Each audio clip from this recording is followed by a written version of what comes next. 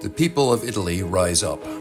Roberto Speranza, the former Italian health minister, was being investigated by the public prosecutor's office in Rome after emails revealed that he knew the COVID vaccine was killing people. The allegations include covering up vaccine deaths and injuries to keep the vaccination program going during the pandemic. The side effects from the vax caused excess deaths and disabilities.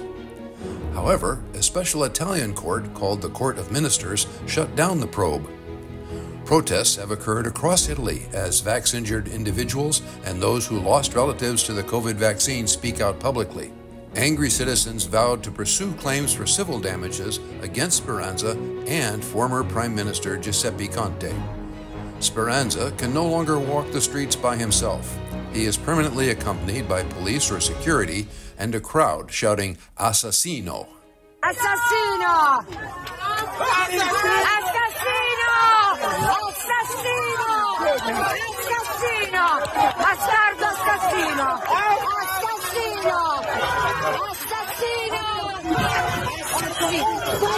Guarda! Congratulations to the people of Italy. You are a shining light for freedom and being ungovernable of national and multinational organizations imposing their dictates on you. In Japan, over 20,000 people began a protest demonstration that will last 2 weeks. The people are demanding answers on crucial issues such as the stark increase in excess deaths and the lack of transparency on the adverse effects following COVID vaccinations.